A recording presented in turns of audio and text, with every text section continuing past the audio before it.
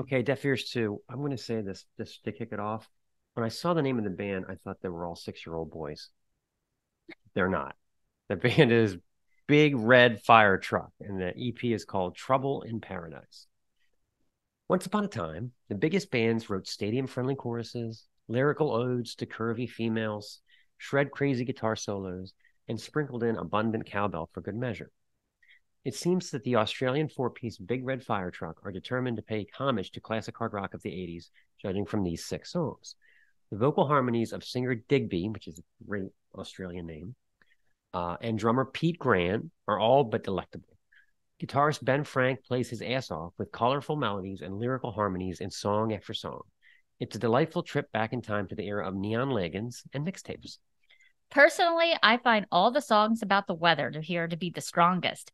Hot Summer Nights is just a shade shy of a darkness song. Mm-hmm. If Digby pushed the choruses with just a little more falsetto, he would be a dead ringer for Justin Hawkins.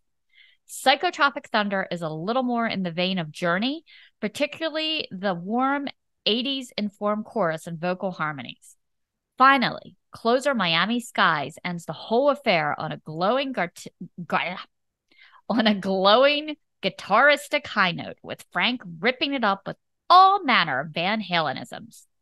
BRFT is the perfect gift for your lonely Uncle Jim that still rocks his vintage Final Countdown t-shirt and Daisy Dukes. Impressive stuff. So go ahead and introduce the song. And if you haven't checked out their Instagram page, check out Digby's crazy mane of curly red hair. This song is called Miami Skies. This is the Snaggletooth Rock and Roll Podcast.